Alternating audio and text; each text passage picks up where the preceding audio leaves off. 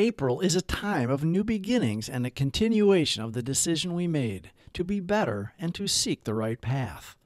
More than a quarter of the year has passed, and we've had successes and setbacks. We haven't stayed knocked down. We picked ourselves up with a new sense of optimism. Let's continue pursuing our New Year's goals. First, we'll start with a Serenity prayer. Today's reading from the 24 Hours a Day book, a share, then the reading again in case you got distracted. Carpe diem. Enjoy. God, grant me the serenity to accept the things I cannot change, courage to change the things I can, and the wisdom to know the difference.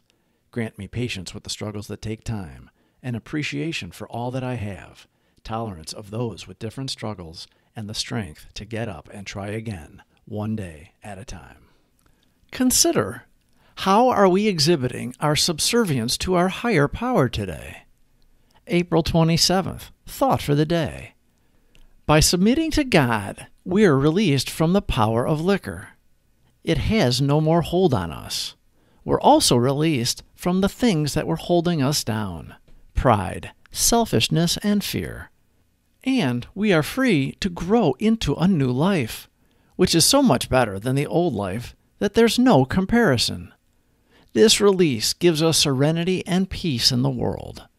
Have I been released from the power of alcohol? Meditation for the day. We know God by spiritual vision. We feel that He is beside us. We feel His presence. Contact with God is not made by the senses. Spirit consciousness replaces sight. Since we cannot see God, we have to perceive Him by spiritual perception.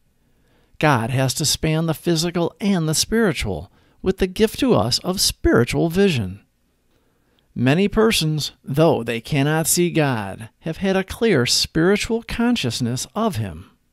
We are inside a box of space and time, but we know there must be something outside of that box: limitless space, eternity of time, and God. Prayer for the day.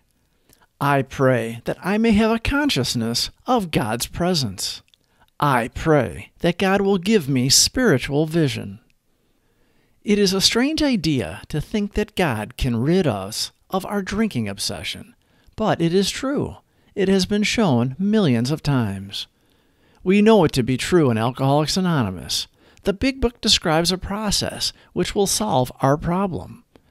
Our problem is us. It is exhibited brightly and for all to see by our drinking, and we learn that liquor was just a symptom.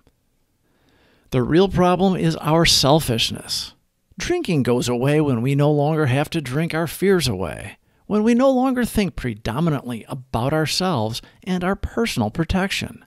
Faith in a higher power accomplishes it all for us.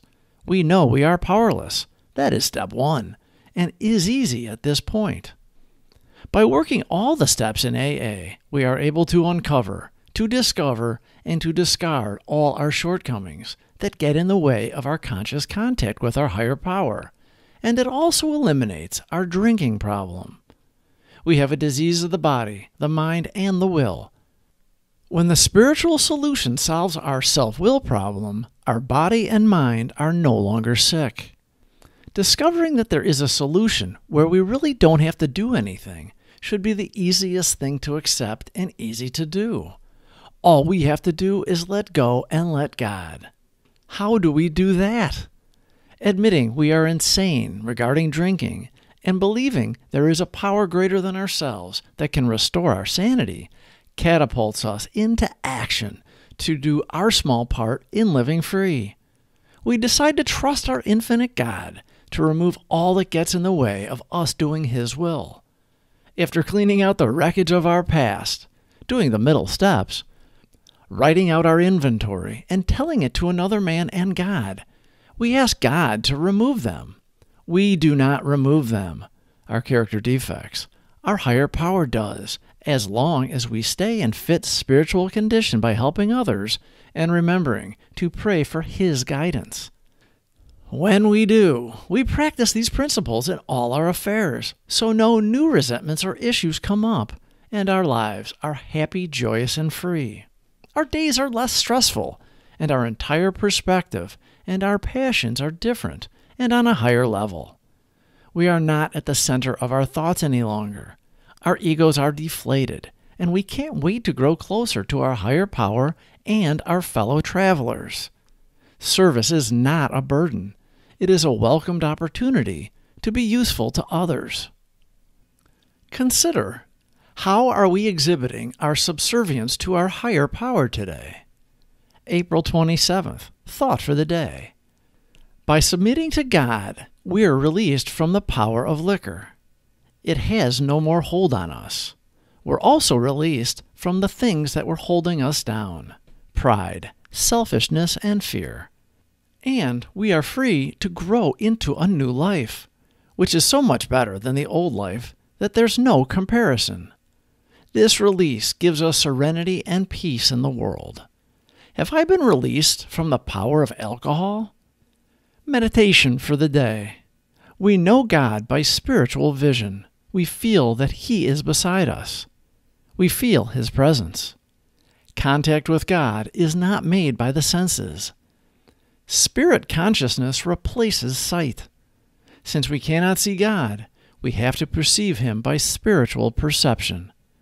God has to span the physical and the spiritual with the gift to us of spiritual vision. Many persons, though they cannot see God, have had a clear spiritual consciousness of Him. We are inside a box of space and time, but we know there must be something outside of that box: limitless space, eternity of time, and God. Prayer for the day. I pray that I may have a consciousness of God's presence. I pray that God will give me spiritual vision. Please subscribe for more videos. Thank you for watching.